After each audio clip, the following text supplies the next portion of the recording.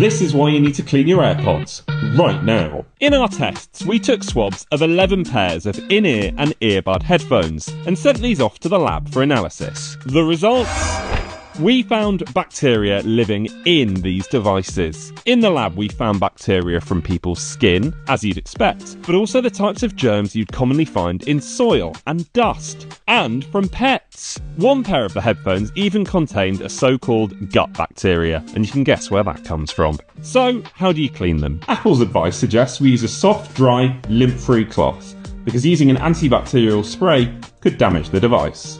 Or, if they're exposed to anything that might cause stains or other damage, wipe them clean with a cloth, slightly dampened with fresh water, and dry with a soft, lint-free cloth. Apple also say alcohol wipes can be used to clean the exterior too. Again, careful not to get any moisture in the openings or speaker mesh. Don't attempt to use them or charge them until they're completely dry. You can clean the microphone and speaker meshes with a dry cotton swab.